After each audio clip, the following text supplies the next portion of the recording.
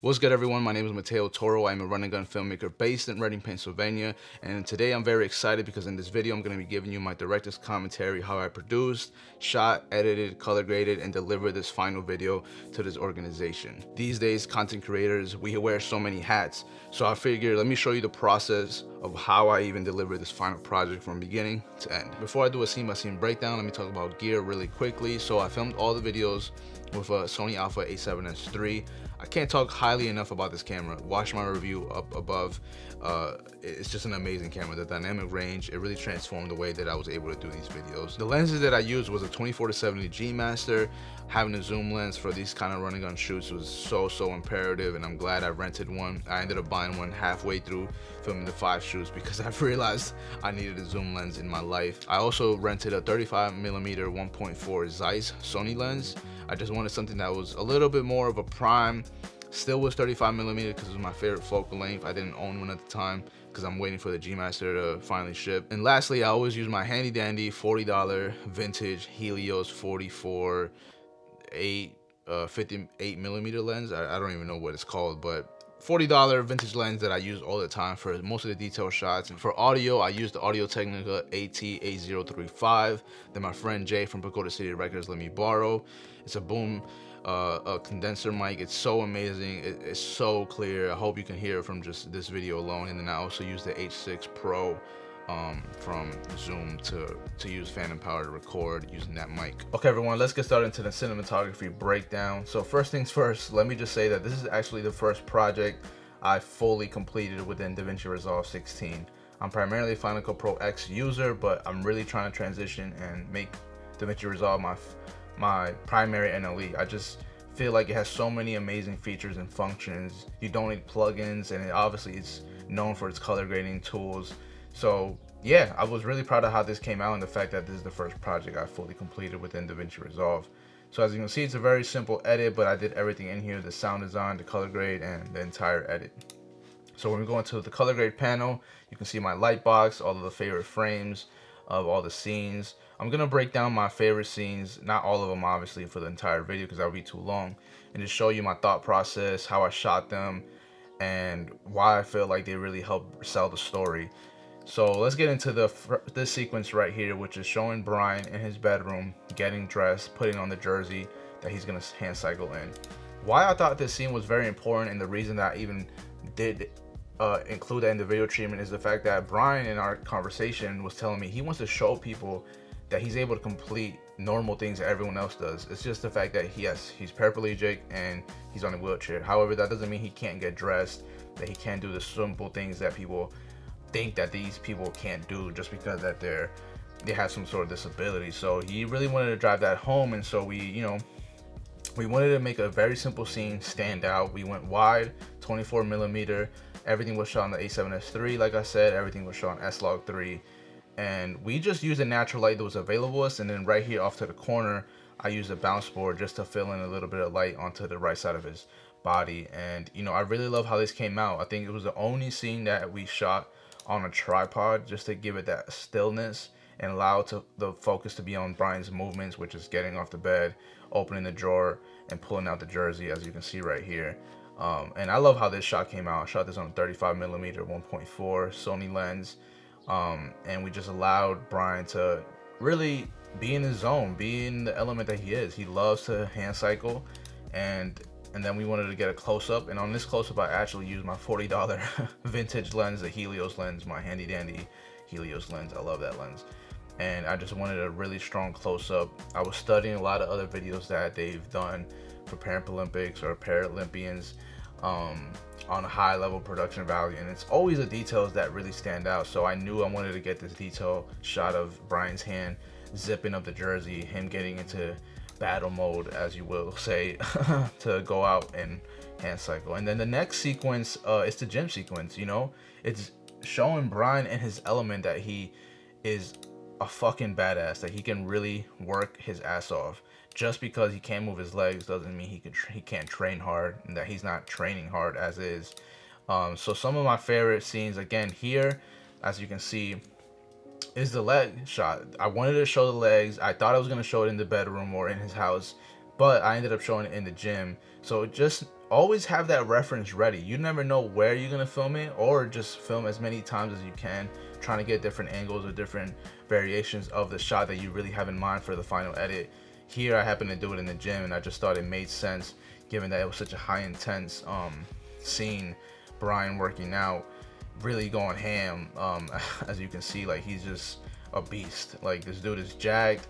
He can work out harder than probably most people that I know, and you know, we really wanted to showcase that with some high intense workout with his trainer Vicky, who introduced him to hand cycling. So this is the transition phase. You know, it's him working out, showing that he's training really hard to become a Paralympian, showing the intensity of the workout, and then just, you know, allowing him to be in his element. I just really was a fly on the wall, documenting as is, and then just trying to put it all together in the final edit.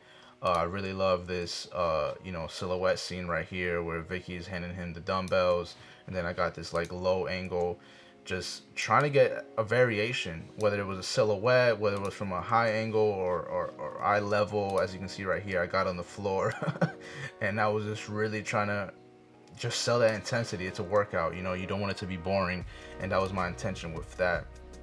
And then as we move on right here, these are some of my favorite scenes. It was the next sequence, which is Brian in his house hand cycling on the kicker, and I just thought that they came out so amazing. I just put on a dream filter by Prism Lens Effects. I really wanted to bloom the highlights and just create this dreamy look and allow us to just be present in Brian's world, which is, this is the majority of the time that he spends hand cycling is on the kicker, training inside his house, because we filmed this still during winter, so it was cold out, and we just wanted to sell that. I love this shot right here. I just use his hand and his shoulder to frame him up as a close-up. This was all in 35mm Sony lens, just my favorite focal length. And again, Brian on the kicker, but this is the transition scene to the climax, which is obviously him hand cycling and just showing him out. Look at this dude, he's jacked. Like, he's putting in the work. He is making his dream come true. He was oppressed for so many years, he didn't want to move, so I just knew somewhere in the edit I wanted this scene to transition into the hand cycling scene, because you have him working out hard as is in his house, and then, you know, the beauty shots, if you will, or more of the establisher shots would be near the lake. This scene right here, wow, I was just blown away that we got blessed by the film gods with such an amazing golden hour. We had planned to come here for golden hour. It was like the first full teaser spring day, so we had a great 50-degree-ish weather, and the sun was just blessing us. I walked down this hill over here, and I just saw this framing, and I knew I wanted to go wide and show Brian right here with scale of like the size of this tree and the size of the lake, and just showing him again in the element. I just thought that these shots really allowed us to enter his dream world, which is to be a Paralympic hand cyclist. That's why I put the dream filter, also to bloom the highlights, give it this effect that it just transitioned us into his world. Another scene right here, and Brian just strolling down. I was just trying to get creative with the different angles and variations. Here's another one. Just, I really love framing this one wide, 24mm. The sun was starting to go down.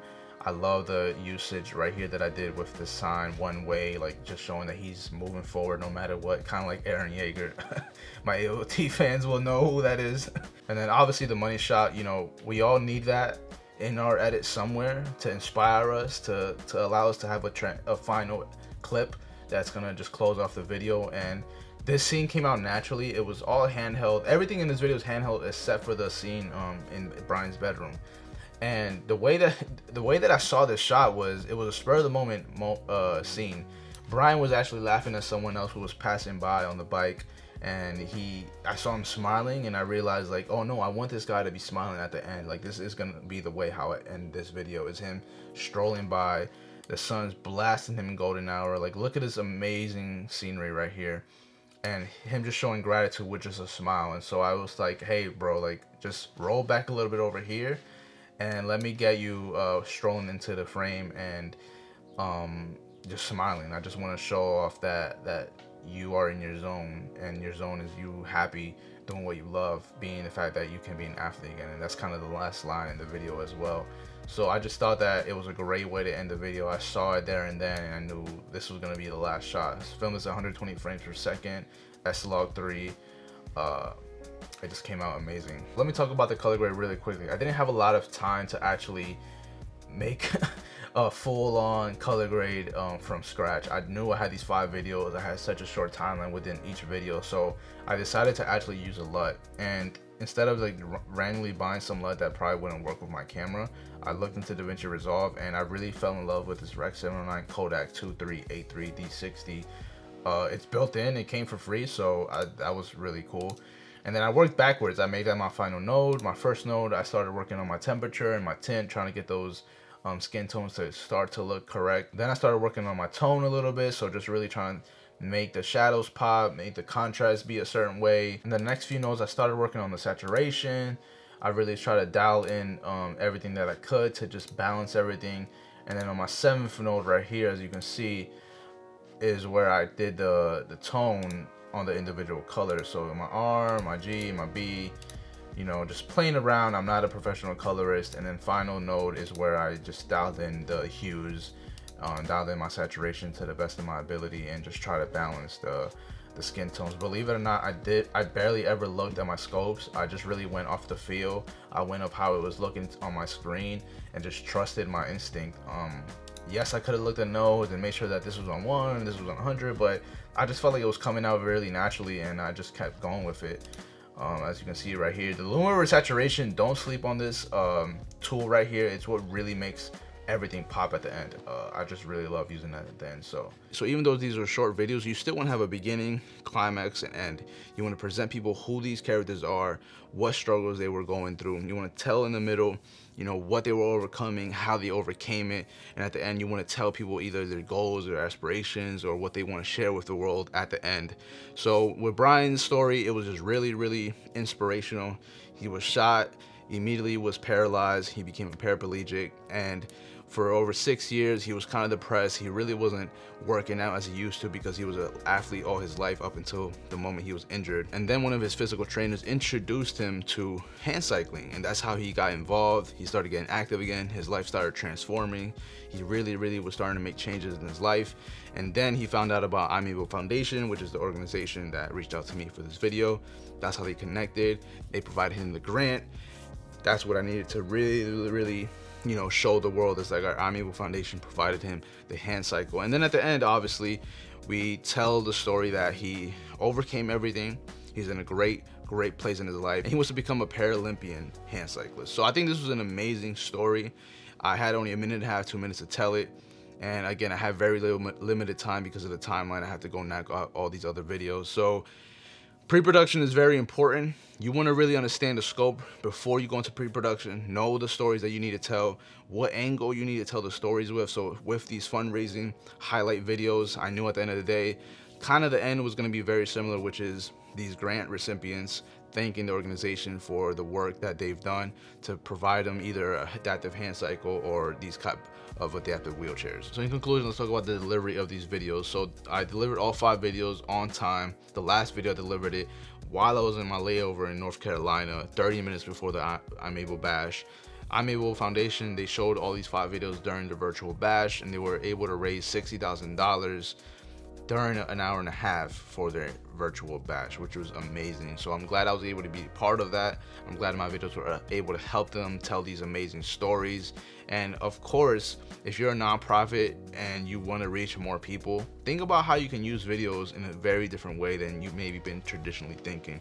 The 30-second commercial, the 60-second commercial, that doesn't work anymore in this day and age. You need to be putting out content. You need to be sharing stories more consistently and more creatively. And just think of it as a way where you can reach people all over the world and not just in a local radius based on an event. And again, I hope this video was valuable to you as a running gun filmmaker. Hopefully I was able to show you something that maybe you haven't thought of before or help you in your next video shoot. And thank you for watching. I can't say anything else. So subscribe to the channel if you haven't already. Like this video, it really helps out the channel. And I'll see everyone in the next video. Peace.